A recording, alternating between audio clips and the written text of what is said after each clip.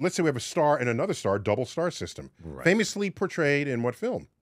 Star Wars. Star Wars. Yeah. All right. Of course. So, those two suns and the planet is stable, and I'll tell you why in a minute. But if you take a third sun and put it there, about approximately the same size, then what kind of orbits will they have? Give me two fists here, okay? So I'm feeling this one, but now I feel that where's my gravitational allegiance? You don't know where to go. Am I going to come through? Right. But then am I going to go that way or this way? So I'm coming into the system. And do I go to you in orbit? But wait, you're still coming around here? Right. Now I feel this. And so it turns out the orbits of a three-body problem are mathematically chaotic. Yes. I was about to say, that did not seem very stable. Something has to give.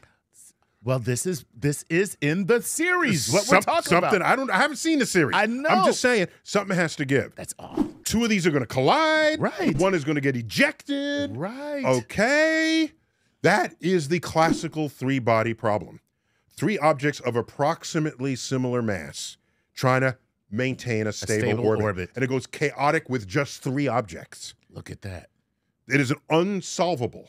Let me say that differently. You can calculate incrementally what's happening and track it until the system dies or splits apart or whatever. But you cannot analytically predict the future of the three-body system, because what chaos will do for you in your mathematical model is if you change the initial conditions by a little bit, the solution diverges. Further down the line, it goes crazy. It's not just a little bit different later on down the line. Exactly. It is exponentially different. Correct. Wow. With the smallest increment of distance. Right. So I'll say, I'll move you in this direction in this model, and then in a slightly different direction in the other model, it goes chaotic. That's what we mean by chaos. Right. Okay.